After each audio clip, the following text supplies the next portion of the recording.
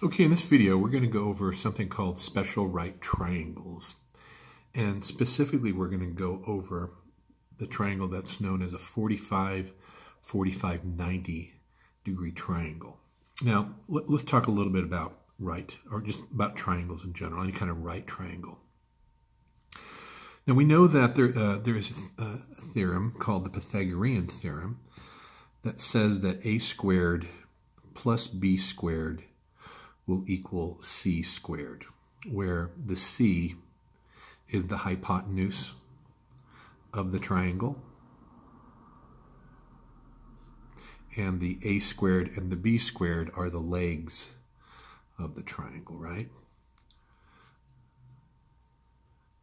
So let me just put that in there like that. And we know that in any right triangle you have a 90-degree angle, right? So this is a special right triangle. It's the 45, 45, 90. And it's special because it shows up quite a bit in mathematics, especially like in a unit circle and that sort of thing. Now this particular Pythagorean theorem still works for the 45, 45, 90 degree triangle, but actually you don't even have to go through this whole Pythagorean theorem to actually get the lengths of the sides of a 45, 45, 90. Let me show you why. So let's go over here. Now, if this is a 45 degree triangle, and this is 45 degree angle, 45 degree angle, this is the 90. That means that directly opposite the 45 degrees, we could call that like the A that we would use in the Pythagorean theorem, right? Which means the hypotenuse is the C. And if this is 45 degrees and this is 45 degrees, it means that instead of B, this would also be the length A. That means that these two lengths, these two legs, would be exactly the same length, right? So let's apply the Pythagorean theorem to this, and I'll show you what happens. If we square this side, the sum of that should equal to the square of that side. So here's what we have. We have a squared, but now instead of b squared, we're going to have a squared again because they're the same length, and it's going to be equal to c squared, right? So now we have an a squared plus an a squared. On this side, we actually have 2a squared, again, equal to c squared. We are going to take the square root of both sides, right? So here's our step 1. Here's our step 2. Let's go to step 3. Let's take the square root of both sides.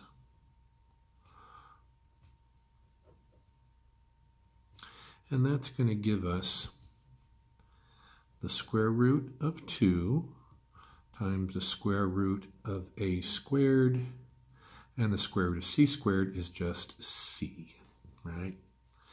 And finally, let's go over here. The square root of a squared is just a. Radical 2 will be equal to c. Now look what that does for our 45, 45, 90 degree triangle. We now have, let's make that a radical 2. That basically says that whatever this side is, it's going to be equal to that side. Whatever those two sides are equal to, we can put it here in front of the radical 2, and the hypotenuse will be just this side times radical 2. Okay? Now, let me show you an example of that. Let's just make another one here. All right, so let's pretend this side here is 3. According to our formula that we just came up with, if this side is 3, and again, this is a 45, 45, 90 degree, okay? There's 45 degrees, 45 degrees. If this side is 3, that means that this side is 3.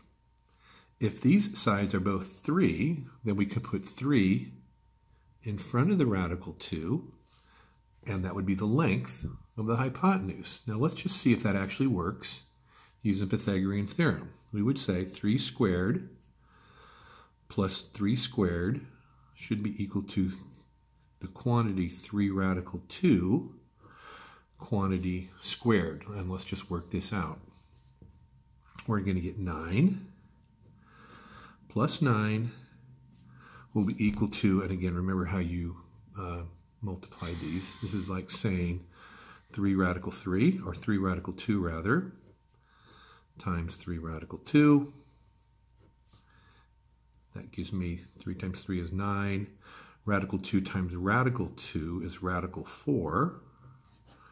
Over here I'm going to get 18. Let me again just make my steps. I'm going to get 18 should be equal to 9 times, remember the square root of 4 is just 2, and sure enough, 18 is equal to 18, which means that this formula, a radical 2 for the hypotenuse times a actually works. Or excuse me, a squared plus a squared equals to a times radical 2 quantity squared. It will work every time. Let's do one more example over here. Again, let's just say I have a 45, 45, 90 again. And let's say that now we have something like, let's make this side, I don't know, 10. What would be these two sides using this particular formula, right? Well, we know that this should be just like 10 radicals, excuse me, that the 10 here would be equal to the a radical 2, right? So we would just say 10 is equal to a radical 2, and we're actually going to figure out what these two sides are now, right? So then we're going to divide both sides by radical 2.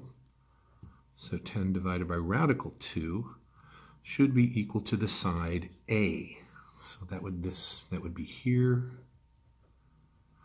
and it would be here. Now, for a lot of teachers, having a radical in the denominator is normally not acceptable. It's like it's not like correct grammar, if you want, for math. So what we're going to do is we're going to rationalize the denominator. And the way you, oops, sorry, that shouldn't be there like that. Let me just get rid of that radical sign. There we go. So 10 radical 2. We're going to multiply it by 1, which is radical 2 over radical 2. I can do that because that's just like multiplying by a 1, isn't it? And you can multiply a side by 1 and it doesn't change anything. That's going to be equal to 10 radical 2 over radical 4. Again, is equal to my a. We know that radical 4 is just 2. So now I have 10 radical 2 over 2. And now I can reduce 10 over 2 and come up with 5 radical 2 is my side A. Okay, so this triangle, if I just knew the hypotenuse, but I knew it was a 45, 45, 90, would be 10, and this would be 5 radical 2, and this would be 5, whoopsie, there we go, 5 radical 2. So I'm able to solve this by knowing that this is a 45, 45, 90 degree triangle. Okay? So, in summary, just quickly, in a 45, 45, 90, hypotenuse is a radical 2, and then each of the sides would just be a. Okay, hope that was helpful.